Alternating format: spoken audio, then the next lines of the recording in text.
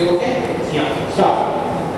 Ladies and gentlemen, the most disappointing aspect of this debate has been people coming here and continuously saying that the need of the hour is to impart basic literacy and self-reliance in a country that has already 68 years of independence, and a country like China have already achieved close to 100% literacy and have already moved on to the next frontiers of scientific development. On the contrary, I believe that the fundamental need of the hour for a country that looks to be the next knowledge superpower in the world is to impart good scientific and research temperament in the students so that we can go forward with the new frontiers of technology and development. And I'm going to prove this to how a bad education system precisely fails in the fundamental aspect and goes ahead and prevents people from actually taking up such opportunities. I'm going to take an example from typical IIT as an individual over here. I'm going to see how we go forward in our education system and how every aspect of our education system kills the spirit of creativity, inquisitiveness, and temperamental learning that is necessary for a good research opportunity in any country. First, let's see what happens in school. Suppose you have a question that you have to ask the teacher. What does the teacher generally reply to you? Your question is really good, but it's really too complicated for you to understand. Right now, you learn more about this in 10th standard. And then when you go to 10th standard, the teacher will say, you should have learned this in 9th standard. I can't repeat the syllabus for you all over again. Basically, the entire education system in the school is preventing you from actually going forward and quenching your curiosity and the natural inquisitiveness you have with regards to concepts and subjects that you want to learn about. We don't expect teachers to actually go ahead and teach everything at an inferior level, but more importantly, we can guide students to go ahead and learn by themselves, to motivate themselves if they are already motivated in that particular scenario, something that current education system fails to do, which means that at the very part of our system, we are limiting inquisitiveness at the very point. Next, we go to college. But before we enter college, we have to pass the entrance exams in JEE. And how do you pass JEE? You will go to coaching centers. But what do these coaching centers do? These coaching centers are not focused on conceptual understanding of basic science and maths that is required for a person to actually learn, but instead focuses on solving questions as quickly as possible using as many shortcuts as possible. Thereafter, removing the scope for learning and instead replacing it with success in specific standardized tests.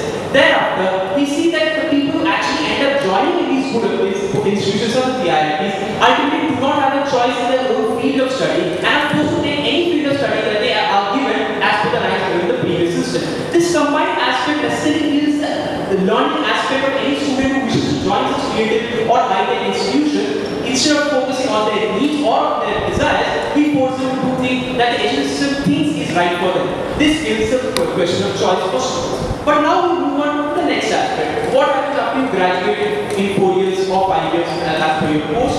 You have to go ahead and get a job or go ahead for research.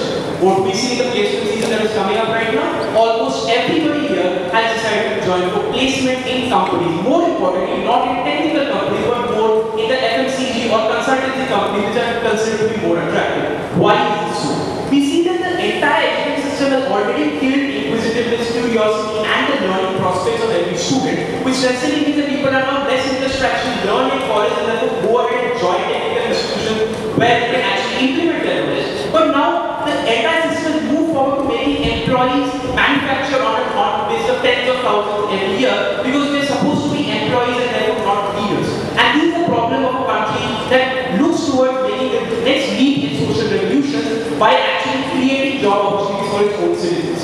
So on all of these aspects, we already see that the education system is completely failing its basic inherent need of the hour, which is inculcate a research temperament. Why is the research temperament so necessary for a country like India? The research is not something that is necessarily theoretical and cannot be implemented in reality. That is a misconception. For example, the entire idea of the airlines industry was once a theoretical concept whereby things and objects could float based on certain theoretical concepts. It was only later when that research was made and was implemented in practicality that it gave birth to the airlines industry that is now one of the major facets of the global industry. We tell you research is a very fundamental frontier from which economic opportunities come forward because people that can use this research go ahead and create economic opportunities for others, which creates employees who are getting salaries and therefore creating a virtuous economic cycle that necessarily leads to better development of the nation. And for all of these reasons, I'm very proud to close this motion.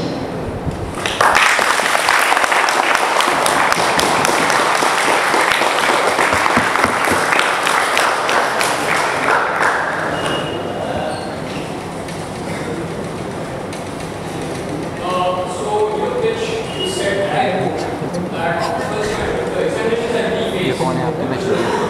ये fifth fifth किस दिन? गेता नहीं